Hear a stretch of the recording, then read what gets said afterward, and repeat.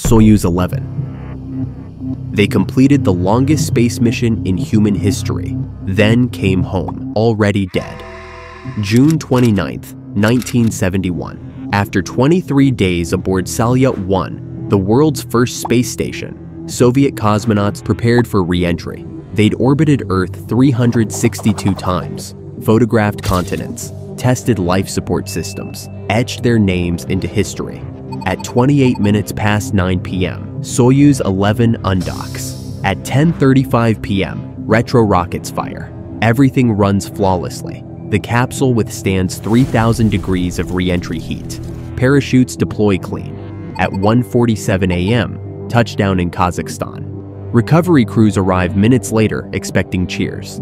Instead, at 2:02 a.m., technician Ivan Kharlamov opens the hatch and freezes.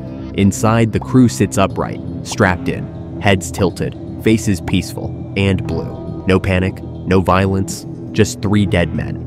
Hours later, they piece it together. A 1.2 centimeter valve opened too early, 104 miles above Earth. Cabin pressure dropped to 0 in 11.5 seconds.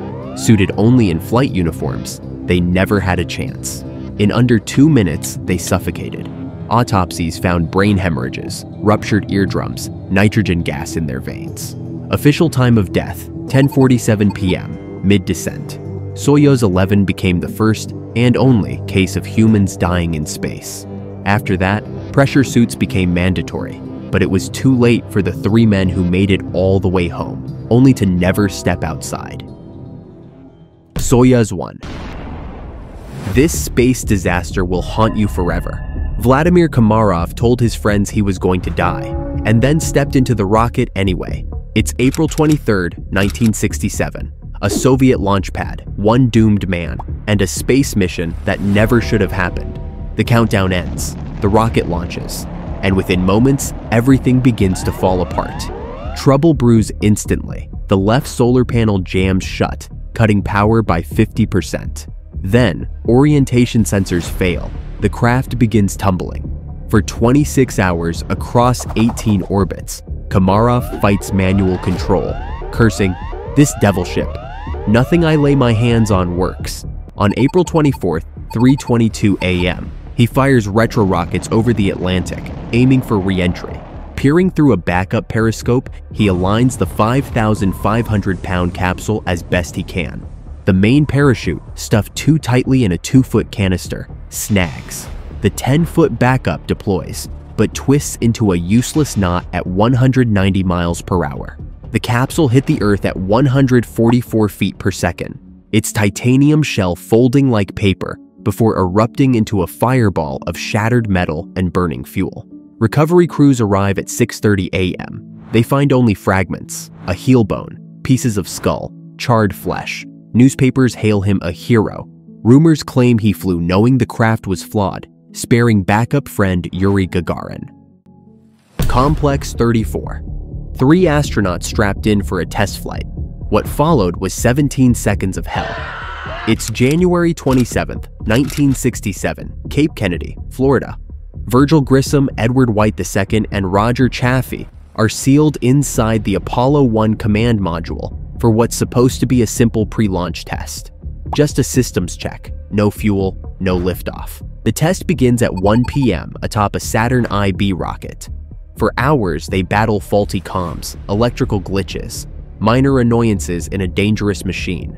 But at 6:31 p.m., something breaks.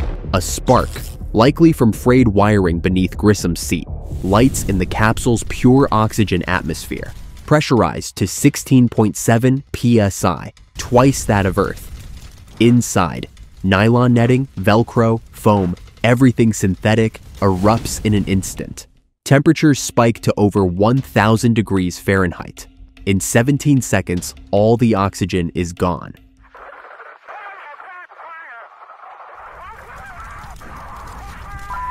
Toxic carbon monoxide floods the module. The crew chokes within 25 seconds. They try to escape, but the hatch is a death sentence in disguise. A 30-inch steel plug that opens inward, requiring 90 seconds to unbolt. They don't have 90 seconds. The fire melts through instruments, cables, panels, feeding on every inch of the spacecraft. Pad leader Donald Babbitt and 27 technicians rush in, blinded by smoke, armed with extinguishers. They manage to crack the hatch at 6:36 p.m., 5 minutes too late. By the time the rescue team reached them, the flames had already finished their work. Grissom lies collapsed on the floor, white, just inches from the hatch, and Chaffee is still in his seat. All three are dead. Post-mortem, they show burns across 70% of their bodies. NASA redesigned the hatch, rebuilt the systems, but it was too late for the men who proved that sometimes space doesn't need to kill you. The capsule can do that all by itself. The Challenger Space Shuttle. They called it Teacher in Space. A new kind of mission, but as millions were eagerly watching, disaster struck. It's January 28, 1986. Space Shuttle Challenger is ready for its mission. Among its 7 crew members is Krista McAuliffe, a school teacher chosen to deliver science lessons from orbit. After 5 weather delays, the launch is finally greenlit. But overnight, Florida's temperature dropped to 28 degrees Fahrenheit, 18 degrees below the O-ring safety threshold. The O-rings were rubber seals designed to keep burning gases away from the rocket fuel. If they failed, those gases could ignite the external fuel tank, turning the shuttle into a 200,000-ton bomb. Engineers begged to delay the launch again. They warned that the seals might be too stiff to be safe. NASA recklessly ignores them and goes ahead with the launch. Challenger's engines roar to life, pushing 526,000 pounds of thrust. Its speed climbs to 1,900 miles per hour. At T plus 58 seconds, a puff of smoke leaks from the booster joint. At T plus 73 seconds, 46,000 feet up, the O-ring fails completely. A jet of flame burning at 5,000 degrees Fahrenheit burns through the external tank, holding 829,000 gallons of hydrogen and oxygen. 20 milliseconds later, the fuel ignites. The orbiter disintegrates in a 2 million pound fireball, shattered into 17 tons of flaming wreckage. On live TV, a NASA flight controller's voice cuts through. Flight controllers here looking very carefully at the situation. Obviously a major malfunction. The capsule with the crew inside miraculously survives the initial explosion. For 10 more seconds, it tumbles intact, but then it completely loses stability and falls uncontrollably for 3 long minutes. The capsule with all the crew aboard ends up smashing into the Atlantic Ocean at a sickening 207 miles per hour. The impact delivers 200 Gs of force. The 6 astronauts and the teacher aboard instantly die. 17% of Americans, including schoolchildren, watched the tragedy unfold live on CNN. NASA's impatience and arrogance cost the lives of 7 innocent people and traumatized an entire nation. Space Shuttle Colombia. They were minutes away from home, just 39 miles above Earth, but then the sky began to tear them apart.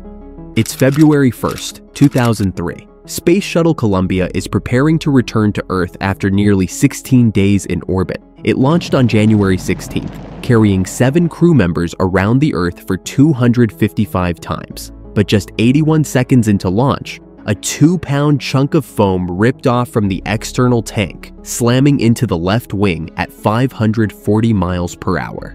Engineers noticed, but after days of internal debate, the damage was deemed non-critical. Re-entry back into Earth's atmosphere began at 8:15 a.m., high above the Pacific Ocean, with Columbia racing towards Earth at Mach 17.6. Over California at 8:44 a.m., temperature sensors on the left wing spike. Plasma gas at 2,700 degrees Fahrenheit pours through a 6-inch hole in the carbon tiles, caused by the chunk of foam which had crashed into the wing on launch. The superheated gases melt through internal structures, causing massive damage. Sensors start to report that the space shuttle's aluminum wing is beginning to fail. 10 seconds later, at 8:59 a.m., 39 miles above Texas and traveling 12,144 miles per hour, the wing tears free. Columbia disintegrates into a 230-ton firestorm. Every crew member is killed instantly, crushed by an 80 psi pressure breach and 100 Gs of force.